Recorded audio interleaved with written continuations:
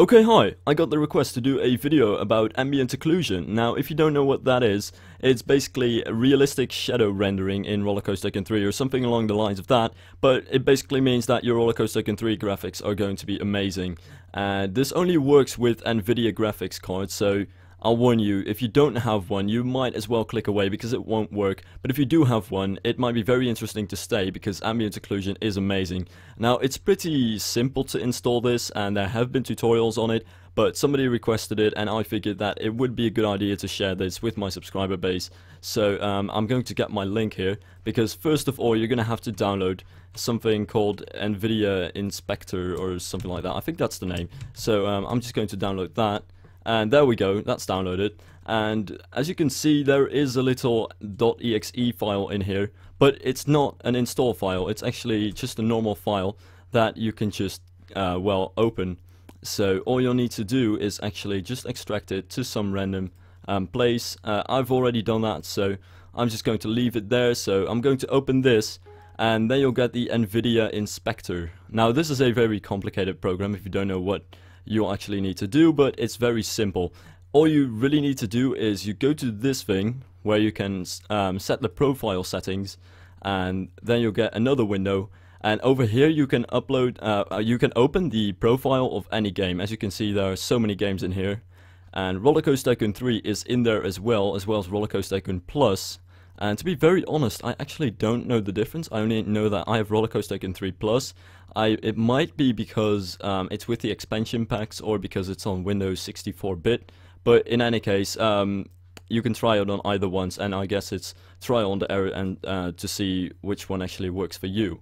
But yeah, so as you can see, you get all of this, and this is because you can load a certain. Wait, I'm going to the wrong game. Stop that. Stop that. Go back to Rollercoaster. Okay, so there we are. And now what you'll want to do is, when you open this and you haven't done anything, then all of these things are going to be empty. Now, you can load profiles with this or set your own profile, but of course these things are somewhat complicated, and if you don't know anything about gaming graphics stuff, then it'll be hard. However, there is actually a download to standard profiles that you can get, so I'll open that one as well. And of course I'll add the links to this in the description. And you'll see these three files. Now I'm going to extract these things to downloads, which is where I already had them.